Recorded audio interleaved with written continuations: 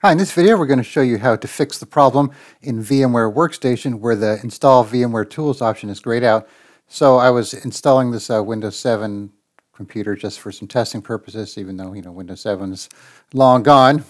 But when I went to install the VMware Tools, I noticed it was grayed out. So a lot of the times, like for VMware Player, you could go in to the settings, remove the CD-ROM and then add it back, or shut down, remove the CD-ROM and add it back. But that doesn't seem to work for VMware Workstation Pro. So what will do the trick is we need to first shut down the VM.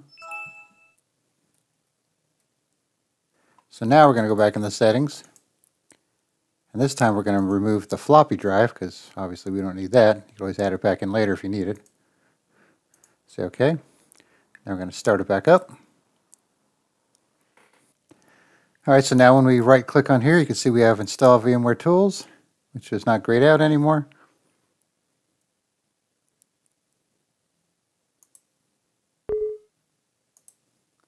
And then of course you could just go through the installation like normal. So another way, of course, you could go to the VMware website and then download the tools and install them manually. But this is just one way to get rid of that grayed out message. Alright, thanks for watching and be sure to subscribe.